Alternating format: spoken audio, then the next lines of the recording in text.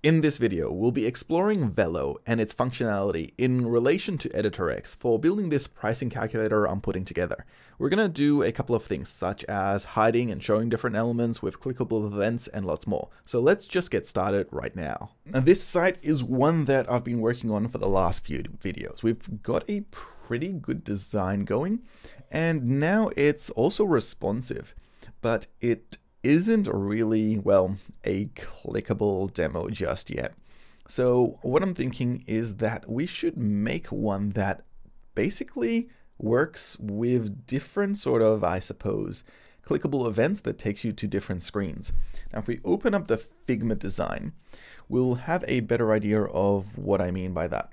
So we'll head over here to the design for the pricing calculator. And here, what I've done is actually built out several screens, with the very first one here being this step one that we have. Now, in order for this to work, we'll be using Velo, and what I'm thinking is that we could probably create a number of pages here that are kind of invisible until you have the clickable events. So when you click on this button over here, you'll land on the very first page, which is the pricing calculator page. I'm thinking to even maybe replicate this design here that we have as maybe like a master section. Let's have a look here. I think it's just over here, masters. Let's see if we can turn this into a master. So I'm going to right click here. I'm going to select to set this as a master section. I want to rename this section over here, but it is showing up. And if we click edit, we can see it immediately here. Now, what this means though, is I should be able to maybe duplicate it. Yep, here is our duplicate. And this one here, I want to change. So let's actually have a look at it. It actually has the header here. I probably need to move this outside of its current section. So let me first remove this one over here. It will be deleted. Then let's create a new header. Actually, you know what? No, we might even be able to keep the header, because we can see the second page here doesn't have that same header. It's completely different. So actually, let's go back. We'll duplicate this one. This one will exist here below. So I want to sort of make sure it's right here below, which it is. If we do a preview of the page, we can see both of them here back to back. But what's going to happen is we're going to make one of them invisible until we make a clickable event. So this one here, I'm going to delete a couple of these things. I'm going to probably have a different description here. And I'm also going to do a couple of other things. But for the time being, let's open up our dev mode. And it will occur when we see this code on the left-hand side. So that has appeared. Now for this section here below, I want it to not be displayed.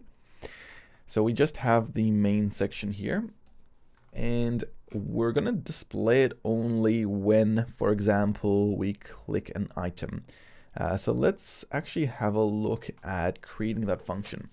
So the first thing we've got here is we've got our very first item here, box 9, and I want to create an event here for this box 9. Now here, I'm going to select start editing the code here at the very bottom, and I want to head over to the master page.js section. What we're going to do is we're going to select our box 9 here, and you'll be able to see on the bottom right hand side, there are a number of little options here that we can do. I want to create a different ID, first of all. We're going to call this maybe website, let's keep it simple, home hourly pricing. There we go. So that's a nice clear name. You'll notice I've got the uppercase. That's to show when a new word is coming through, and I do that normally in the same way with JavaScript. So this is where we can start doing different types of events. I want to create an on-click handler. So I'm going to create one by selecting the on-click here, selecting enter, and it's already created the function for me just over here. So this is the function that'll run when we do an on-click. What's interesting here is that this event here we can now structure however we want. So the next thing I want to happen is this entire div here, which currently is called section 1. I'm going to call maybe home 1. I'm going to make this entire div disappear.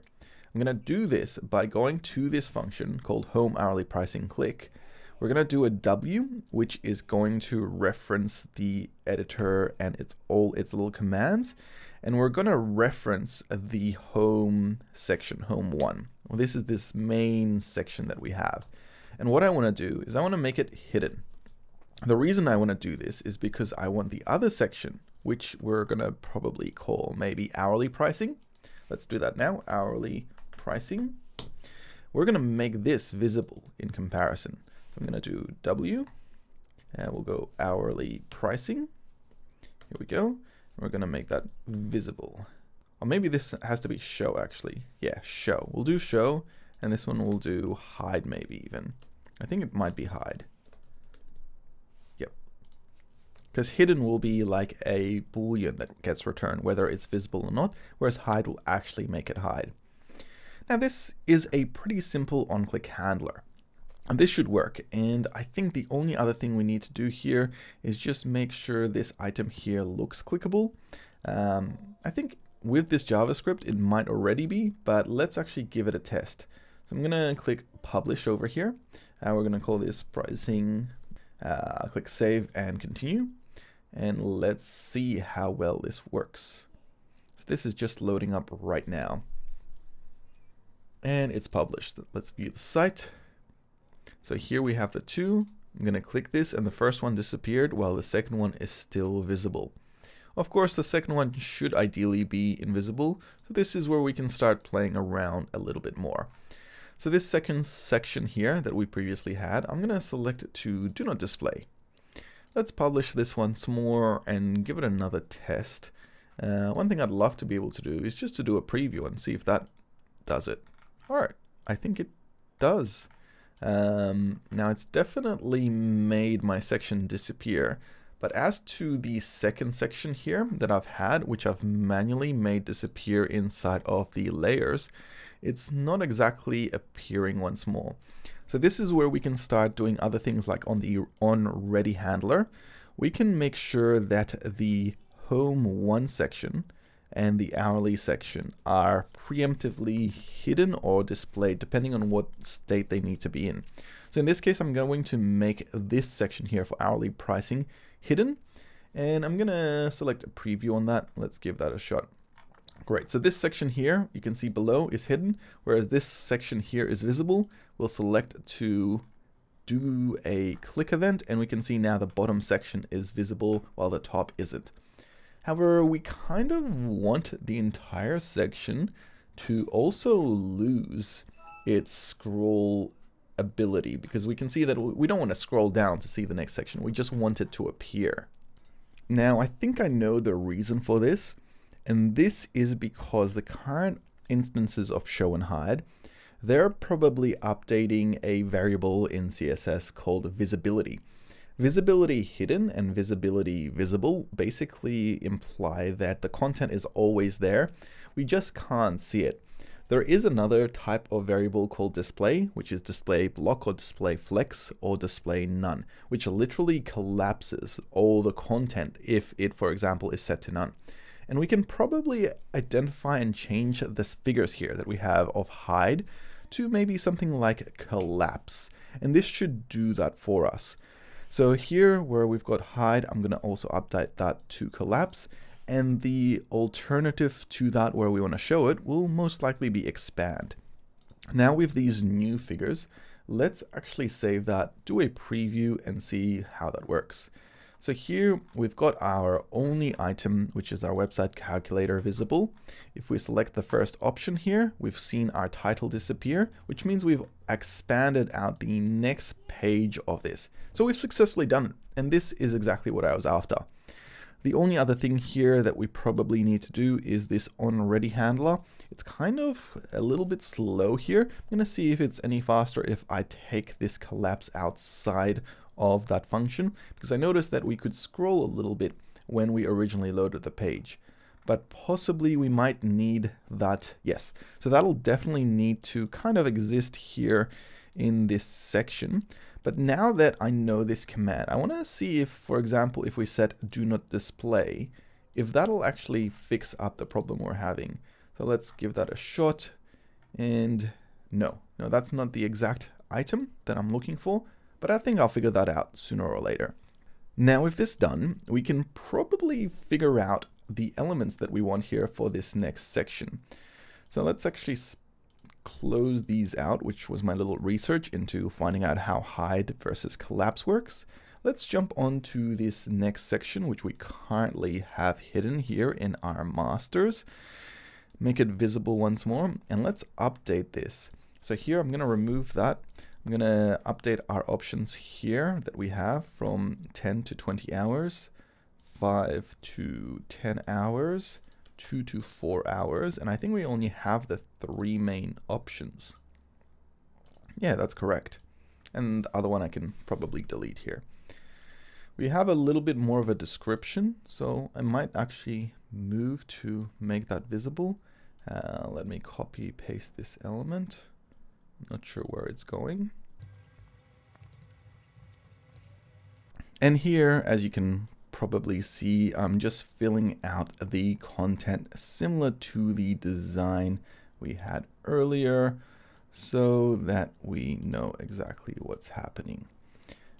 So I think this box here, this needs to be white. So let me just update that now. We also need a little bit of a title here. So let me see if I can pull that across. I'm just going to reuse some of these elements we previously had. Here's me troubleshooting a little bit just to move all the elements into place. And this makes it a lot more easy to tell this is a completely different section now.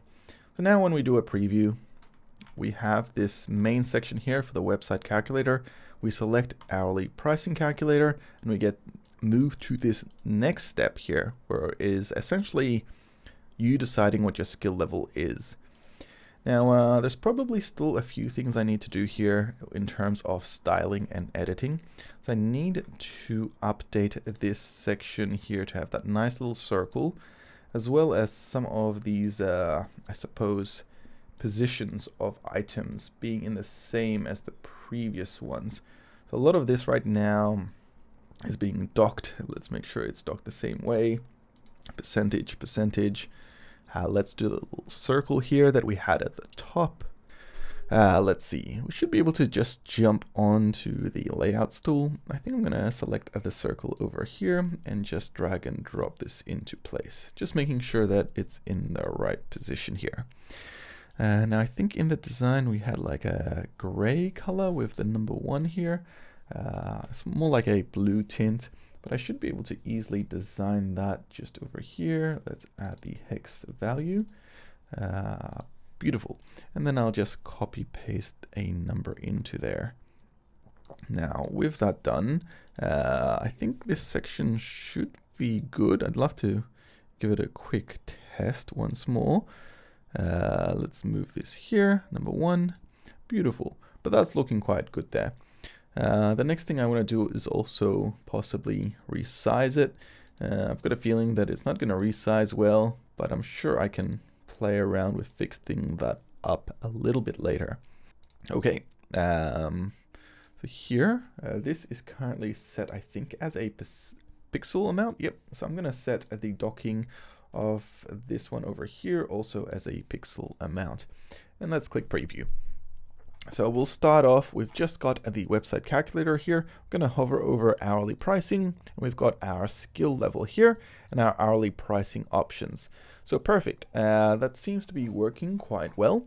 The rest of it will just be an extrapolation of that aspect, essentially creating the on-click handlers to take us to the different pages. So I'm going to do this in the background because it's going to be quite time intensive, but this is more or less how you would create clickable events like this. I hope you guys enjoyed this video. In the next one, I want to have a look at how we can store some state inside of Velo. So when we transition from one screen to another, we'll be able to do some real pricing calculations. Now, if you guys want to be part of this project, if you want to help, join the Discord below. Otherwise, I hope you guys enjoyed this video. Hit like, subscribe, and I'll see you in the next one. Thank you.